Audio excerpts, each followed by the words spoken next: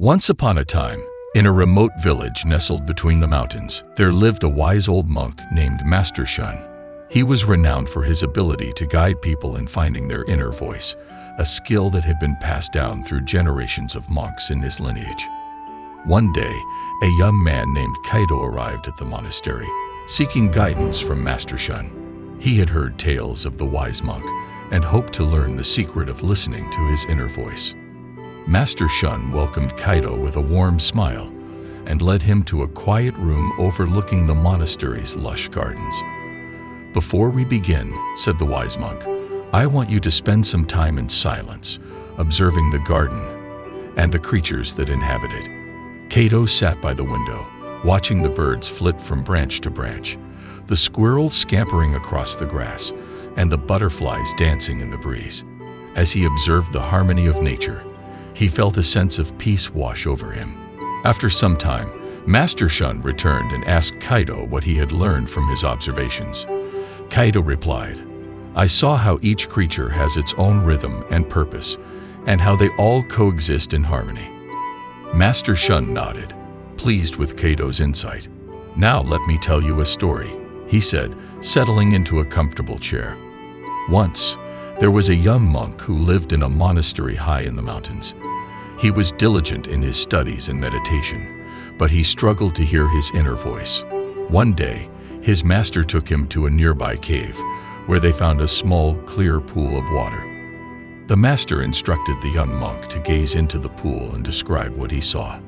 The young monk peered into the water and saw his own reflection, along with the reflections of the cave walls and the flickering light of their torches. The master then asked the young monk to close his eyes and listen to the sounds around him. The young monk heard the gentle dripping of water, the distant echo of their voices, and the soft rustling of the wind outside the cave. Finally, the master told the young monk to open his eyes and look into the pool once more.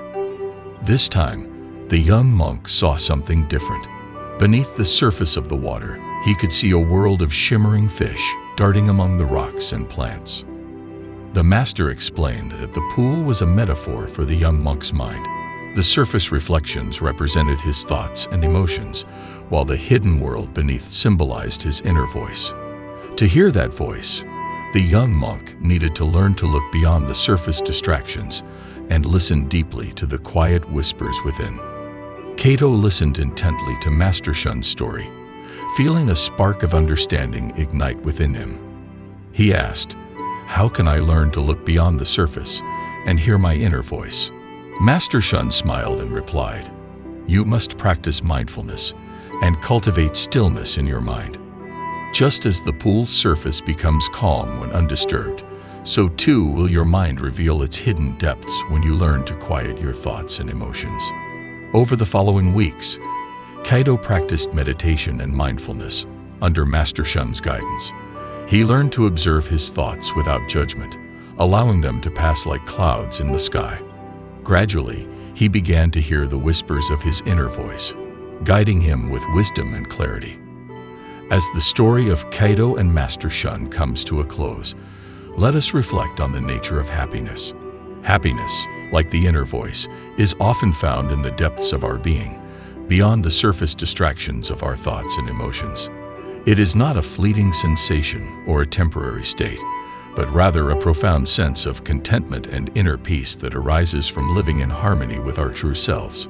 To cultivate happiness, we must learn to listen to our inner voice, allowing it to guide us on our journey through life. By embracing mindfulness and stillness, we can quiet the noise of our minds and tune into the wisdom that resides within us.